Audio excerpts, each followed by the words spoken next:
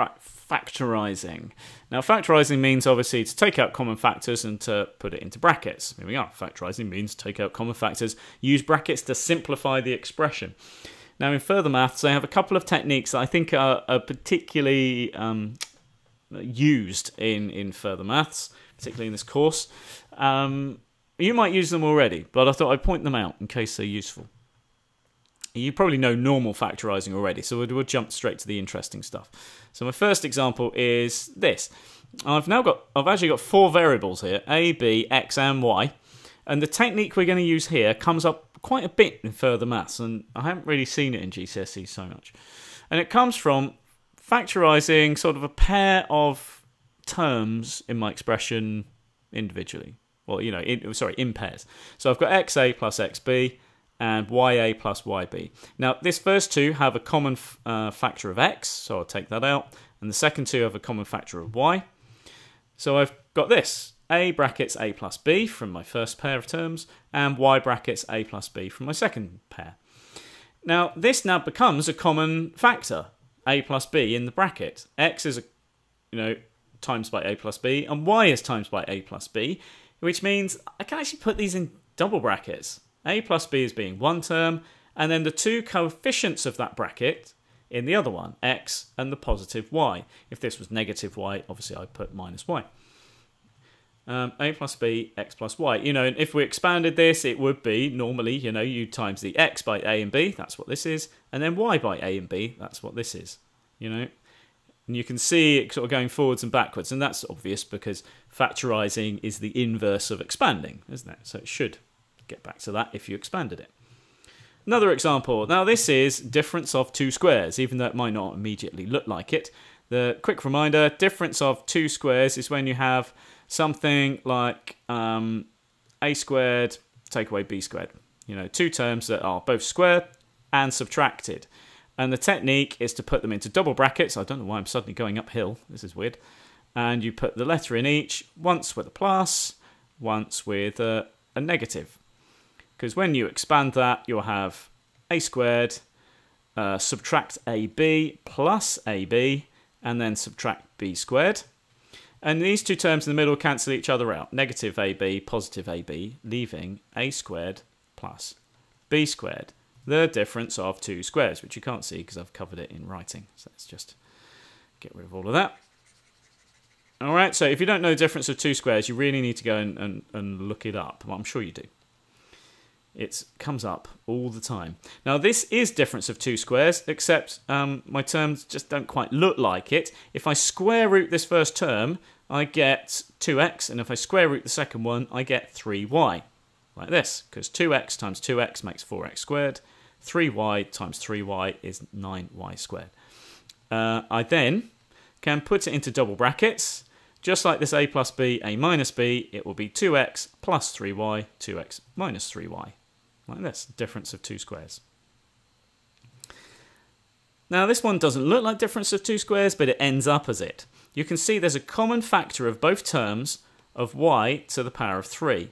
So I can take that outside the bracket, or outside of a bracket, leaving y squared take away 36. Now this is difference of two squares, classic version, a letter squared take away a square number. So I will have the difference of two squares with y cubed on the outside of all of it, y plus 6, so the square root of 36, and then y minus 6 on there. Difference of two squares. Again, get lots of practice on that, comes up a lot. Now I want to show you another technique for dealing with this. When the coefficient of x squared, is a, the coefficient of x squared is greater than 1, so a is greater than 1. Now it starts off very similarly to my normal technique that I use, except this is kind of very particular to further maths, I think. It sort of seems to come up quite a lot. And so it starts similarly. 2 times 5 is 30, and then I need my factor pairs for 30 that add up to make the coefficient of x. 1 times 30, obviously 2 15s, 3 10s, but the one I want is 5 and 6. Now, these must both be negative. The reason for that is when they multiply, they make positive 30, but they have to add together to make negative 11, which is why it's negative 5, negative 6. Okay. Now what I'm going to do is separate this negative 11x into two parts, negative 5x and negative 6x. Now it totals up to make this, but I'll show you why we're doing that just afterwards. So we're going to separate it out into the negative 5 lots of x and the negative 6 lots of x, and then obviously my positive 15 on the end. This means I can actually factorize pairs of terms. I'm going to factorize the first pair of terms, and I'm going to take x out of both to get 2x take away 5. And if I factorize my other pair, I get negative 3, because I can take 3 out of both of these terms. Or rather, I'm going to take negative 3 out of both of these terms to make negative 3 brackets 2x take away 5. Now, the reason that's negative is because negative 3 times negative 5 makes positive 15. So I have to be a bit careful for that. And then using the sort of technique that we used right at the beginning of the video, we've got a common term here, which is 2x take away 5. And in the other bracket, I've got these two coefficients of the bracket. So x times that bracket and negative 3 times that bracket. Okay, we've factorized it. There we go. Right, let's do that one more time. Now this time you see I've also got another variable in here as well, but we can use the same technique. I'll say there's different techniques for this quadratic on the left, but this one where we've got two different variables, we need to use this technique particularly. Now 3 times the negative 8 is negative 24.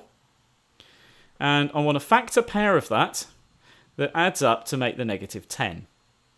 Now, obviously, it's 2 times the 12. Oh, it's 2 12s, isn't it? Yeah. 2 12s, hit on the nail straight ahead. And now the 12 needs to be negative because it adds up to make negative 10, which those do.